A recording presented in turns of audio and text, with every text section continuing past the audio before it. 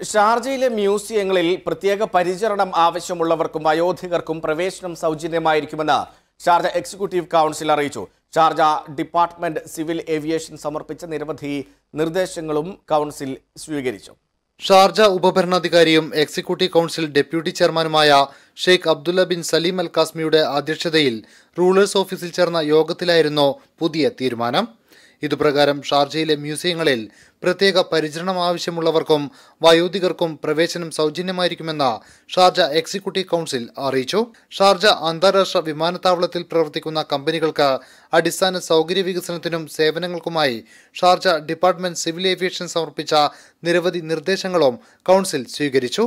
Sharjah എയർപോർട്ടിൽ യാത്രക്കാർക്കും cargo traffic വികസനത്തിനും എല്ലാ ലോജിസ്റ്റിക് സേവനങ്ങൾക്കും പിന്തുണ നൽകുമെന്നും chairman Sheikh Khalid bin Issam അൽ കാസ്മി അറിയിച്ചു. University, college, technical institute, high school പഠനം കഴിഞ്ഞവരെ പുനരധിവസിപ്പിക്കുന്നതിനും തൊഴിലുമായി ബന്ധപ്പെട്ട ശാസ്ത്രീയ വൈദഗ്ധ്യം ലഭ്യമാക്കുന്നതിനുമുള്ള പരിപാടികളും തയ്യാറാക്കുമെന്ന് Sharjah directorate of human resources chairman doctor Tariq Sultan bin ഖാദിം വ്യക്തമാക്കി. NTV Sharjah. ജനങ്ങൾക്കൊപ്പം, വാർത്തയ്ക്കൊപ്പം, നന്മയോടൊപ്പം. NTV UAE to the world.